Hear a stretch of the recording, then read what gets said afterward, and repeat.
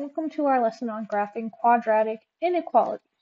For graphing quadratic inequalities, much like graphing linear inequalities, the main thing to keep in mind is that drawing the parabola itself is the same steps as drawing the regular parabola, so you would follow all the same strategies. So here I have our y equals ax squared plus bx plus c. So we're going to follow the same rules that we would follow if it was a normal parabola equation.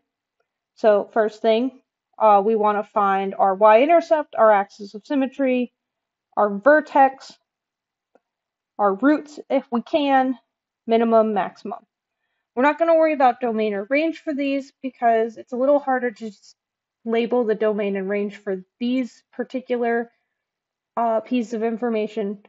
But the other thing I want to highlight here is to remember when we have or equal to inequalities, we have a solid line. So or equal to inequalities would be like drawing a normal parabola. And then normal inequalities, the strict inequalities greater than, less than, they will have a dotted line.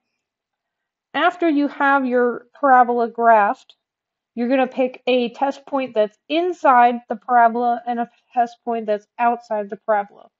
I recommend picking points that are either on the origin or the x or the y axis because they bring you easy math operations to do because you'll have like a zero involved and whatnot.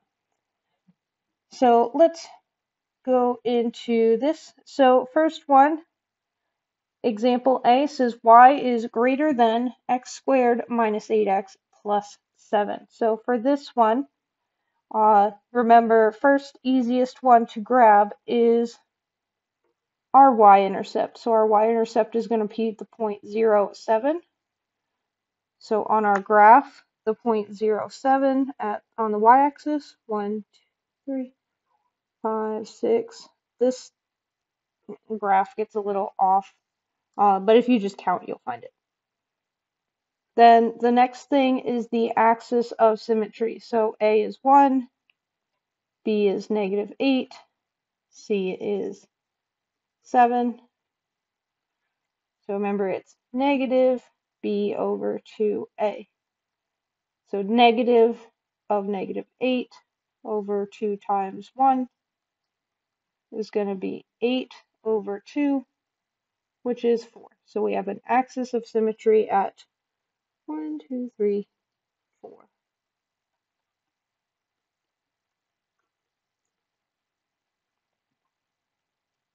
For our vertex, we're going to plug in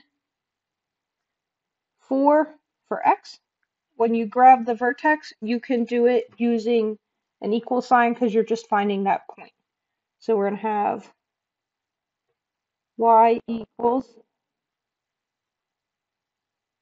4 squared minus 8 times 4 plus 7. So y equals 16 minus 32 plus 7. 16 minus 32 is -16. -16 plus 7 is -9. So our vertex is the point 4, -9. Since x squared is positive, it's going to be a minimum. It's going to open up. And remember, our minimum is at that y value. So we need the point. That is not the right spot for that. 4. So 4, -9. There's our vertex. Next, we're going to have, we can graph our mirrored point here. So 4 spaces away on this side, the mirrored point. And then our roots. So we want to see if there's, I always recommend checking if you can factor it normally first. So x squared minus 8x plus 7. So equals 0.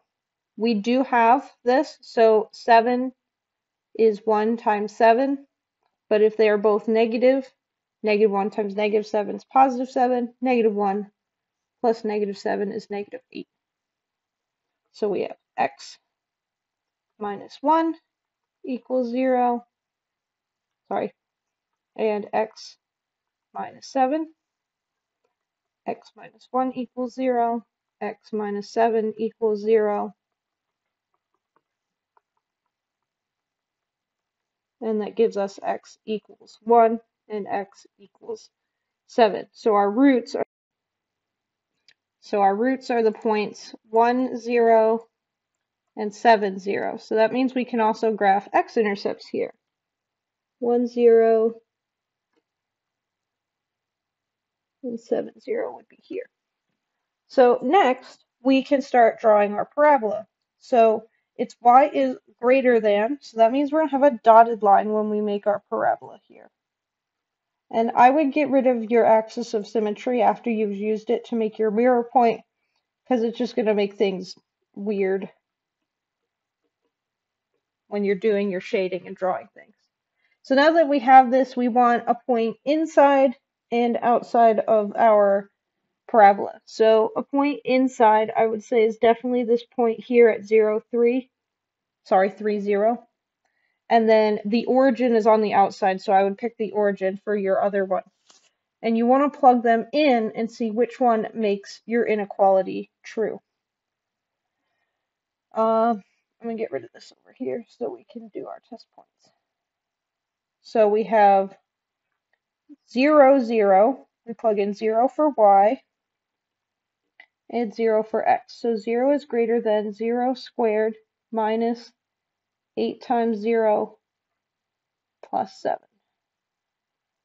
0 squared is 0 minus 8 times 0 is 0 plus 7. 0 minus 0 is 0, 0 plus 7 is 7. So that says 0 is greater than 7.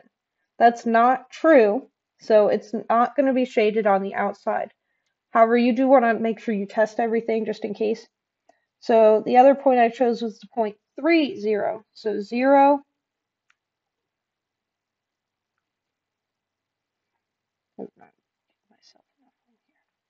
0 is greater than 3 squared minus 8 times 3 plus 7. 3 squared is 9. 8 times 3 is 24. 9 minus 24 would be negative 15. And then negative 15 plus 7 is negative 8. 0 is greater than negative 8, so that means we would shade where that point is. That's inside the parabola. So when you shade, you're going to shade the inside of your parabola. Right, next one. So y is greater than or equal to x squared minus 4x plus 6. So once again, easiest one to grab first is your y-intercept. For us, it's going to be the point 0, 6. So 6 on the y-axis. 1, 2, 3, 4, 5, 6. Axis of symmetry. Remember, A is 1, B for this is negative 4, and C is 6. So it's going to be opposite of B over 2A, which is going to be negative of negative 4 over 2 times 1. So 4 over 2 is 2. So our axis of symmetry is at 2 on the x-axis. Right, next plug 2 into our formula. So it's going to give us 2 squared minus 4 times 2 plus 6. 2 squared is 4, minus 4 times 2 is 8, plus 6. 4 minus 8 is negative 4. Negative 4 plus 6 is positive 2. So our vertex is at the point 2, 2. We can draw our mirror here. And for the sake of the inequalities, if you notice that you don't have a root, so for this one, you'll notice it's going to open up like this. And I did draw the solid line. You can tell it'll be solid line because we have greater than or equal to. If you aren't going to have roots, so this one's not because it doesn't cross the x-axis, so we don't have x-intercepts. I don't recommend doing the work for that. So don't worry about doing the roots for this question because you won't have real roots. And for this activity, it's more about drawing the parabola, and sometimes the roots help you draw them, but if you don't have roots that you're going to be able to plot, then they're not going to help you draw the parabola. So we're going to skip the roots part here, and we're going to do our points. So we're going to grab one outside. That's the origin. 6, 7. Let's grab the point 8, 0. So that point's on the y-axis. So 0, 0, and 0, 8. So 0 is greater than or equal to 0 squared minus 4 times 0 plus 6.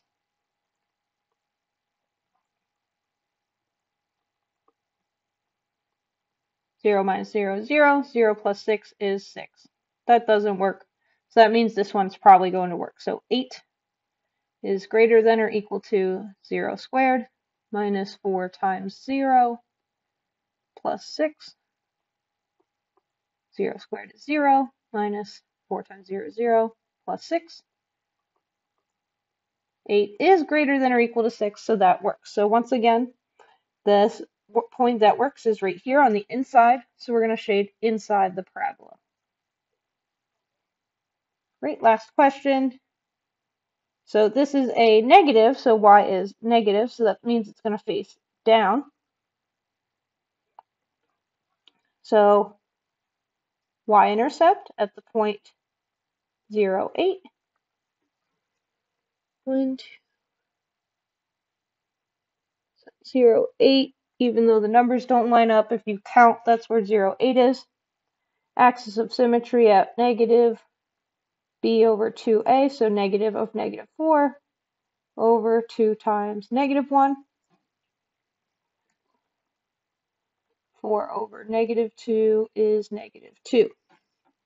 So axis of symmetry at negative 2. So y-intercept is going to reflect over here. And then our vertex, so we're going to plug in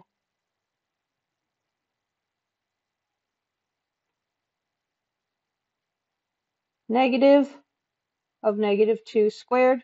So this one, because that negative's outside, that goes after the squaring, minus 4 times negative 2 plus 8.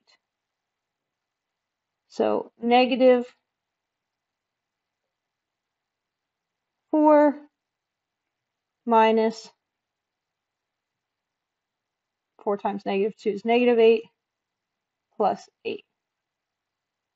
Negative 4 plus 8 plus 8, so I simplified minus negative 8. Negative 4 plus 8 is 4.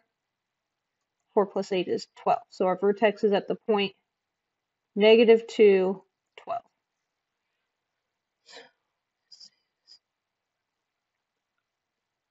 8, 9, 10, 11, 12. This will have roots because it's going to go down like this. So let's graph our roots to help us draw as well. So first let's start by factoring out negative 1.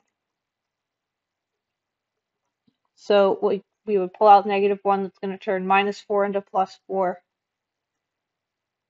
And negative 8. So let's see if there's 8 is 1 and 8, and 2 and 4. 1 would be positive, 1 would be negative.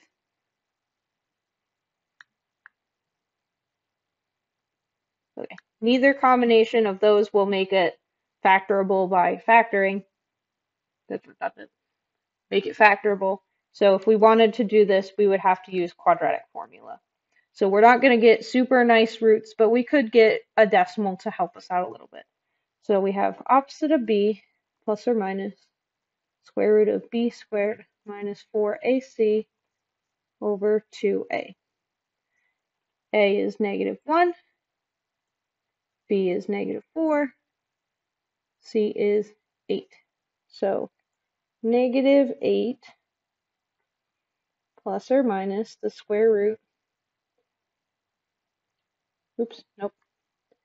negative of -4. So 4 plus or minus square root of -4 squared minus 4 times -1 times 8 over 2 times -1.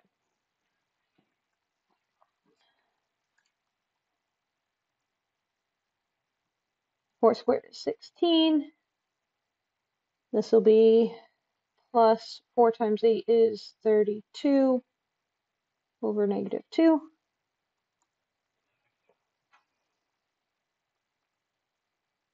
16 plus 32 would be 48.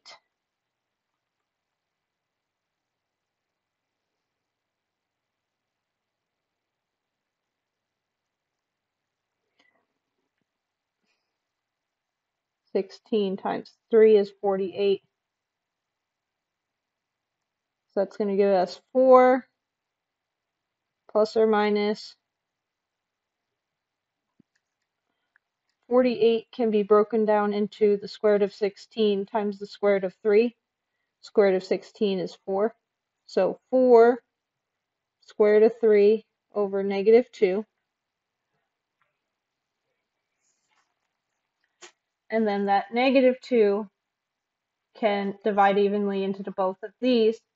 So it would be 4 divided by -2 is -2 plus or minus -2 square root of 3. And then we can figure this out. So -2 plus -2 square root of 3 and -2 minus -2 square root of 3.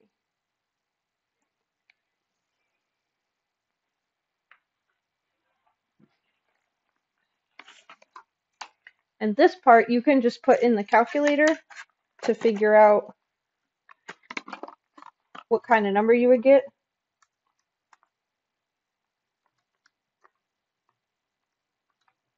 So that's around, I would do -5.5.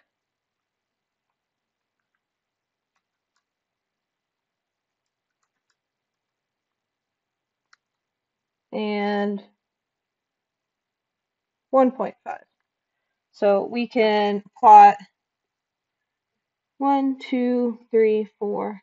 Here's -5.5 and here's 1.5. So that gives us additional points to plot as well.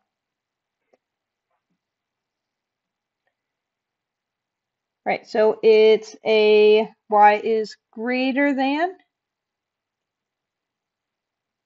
So we're going to have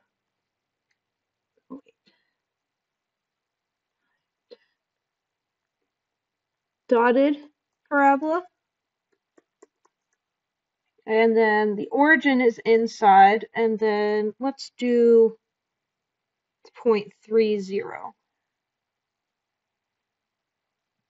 So our inequality is 0 is greater than -0 squared minus 4 times 0 plus 8. 0 is greater than 0 minus 0 plus 8.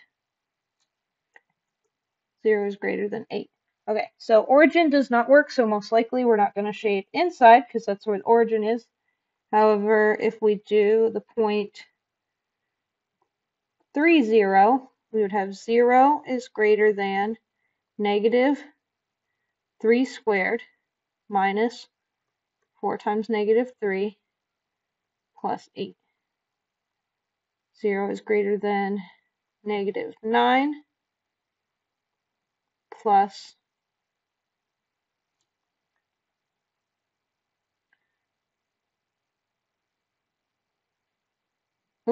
it's a positive 3. Minus 4 times 3. So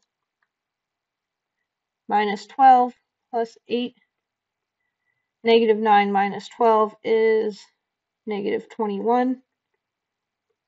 Negative 21 plus 8 would be negative 13. 0 is greater than negative 13.